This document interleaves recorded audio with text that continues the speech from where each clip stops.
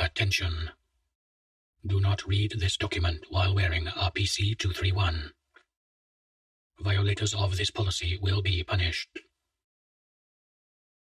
Registered Phenomena Code 231. Designation: Lenses of Truth. Object Class: Beta Purple. Hazard Types: Visual, Ideological. Containment Protocols: all discovered instances of RPC-231 are to be kept in S3 ICUs. Item Containment Units: ICUs are to be kept inside an L3 ICU, which is to be kept in a secure storage locker with a tri-lock security system.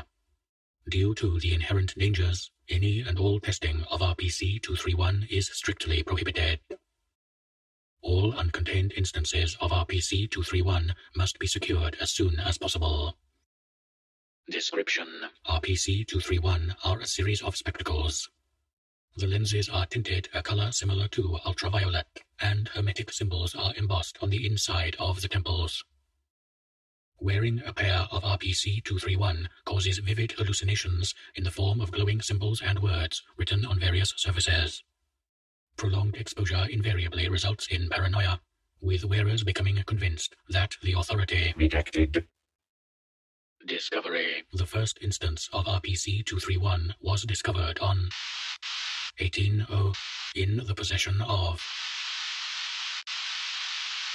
a known member of the GOI known as the Union and suspected inventor of RPC-231, although no documents detailing the construction were found.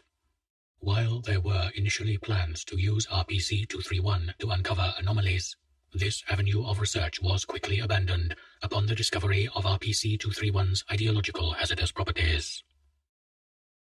Addendum: an additional instance of RPC-231 was discovered on 19th. The owner was questioned on where they had acquired the instance, and whether there were more. However, the owner refused to cooperate and had to be amnesticized and released from custody. Acquisition of remaining RPC-231 instances and determining the identities of the manufacturers was given maximal level importance by the Global Council, for fear that the Union may utilize them to spread fear and paranoia throughout the United States population.